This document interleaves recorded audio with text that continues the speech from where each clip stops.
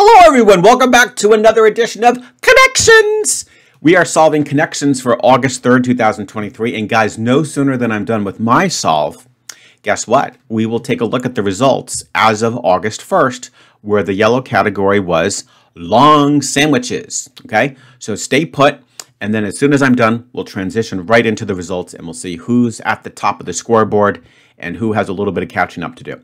All right, guys, let's put the timer on now and see how Art can do on today's connections. We've got high, order, swarm, baked, pride, chem, domain, stats, class, lit, bio, herd, gov, funny word, family, colony, and blazed. Okay. So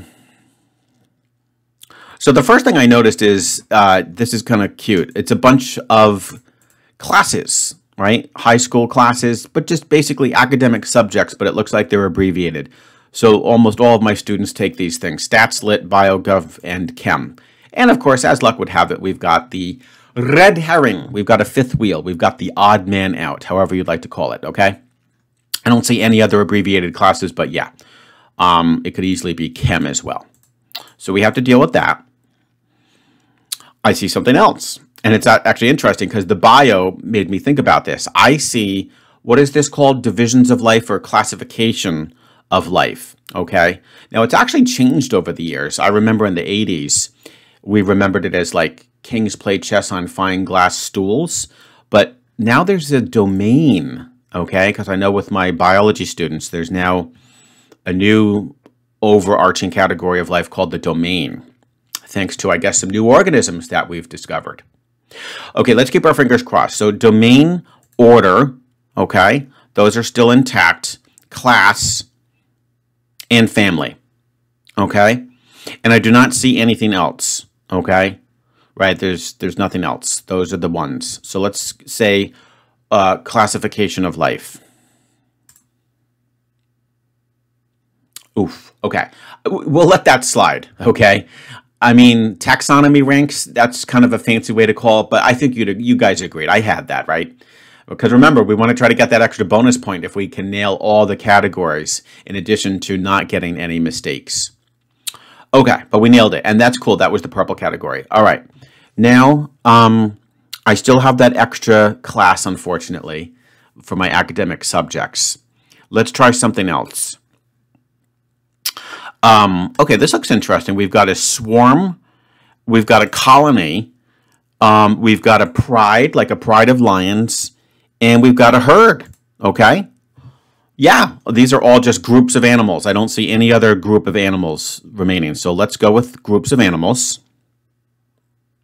Perfect, okay, we nailed that. Even got the name of the category. All right. Ah, shoot, but I still have my, oh no, I've still got my, let me think here. We've still got our lit, stats, bio, gov, and chem. Ah. One of these is the odd man out. Okay, but let's look at the others, okay? Let's just pretend that we also clicked on chemistry. Then I've got blazed, high, and baked, okay? Now, guys, please. Art is not a fan of marijuana, and he has never taken it, okay? I think this stuff looks nasty, and I have no desire whatsoever to take it. However, by pure happenstance, I happen to know that when you're blazed, it's the same as when you're baked, which is the same as when you're lit, which is the same as when you're high. So these are all euphemisms, or however you want to call it, synonyms for basically taking a joint. Stoned. Okay, fair enough. And now, of course, we're left with abbreviations for academic subjects. Oh, AP classes. Okay, now that's pretty good. I think you guys will let me slide on that. I should know that. I should totally know that those are AP classes. But everybody, even if you're not taking advanced placement, everybody says, oh yeah, how'd you do on your bio test? I'm taking chem. Yeah, I'm taking gov. I'm taking stats. They don't have to be AP classes necessarily, except for possibly the gov, okay? That's usually an AP class. Fair enough. I think we'll let Art slide and give him a full 5 points. Not bad, huh, guys? All right. So please stay put. because I am now going to transition over to announcing who is in the lead, effective August 1st. So thanks for watching, guys, and now let's go straight into the results. All right, guys, so let's take a look at the results. This was from our very first connections on August 1st. Long sandwiches. Okay, so just like I did with the previous tournaments, I took your results, put them to a spreadsheet, and basically just ordered them with the top scores all the way to the bottom. So let's announce who's in the lead and who has a little bit of catching up to do. Remember, guys, this is a long month, so do not panic if you've got a score of 0.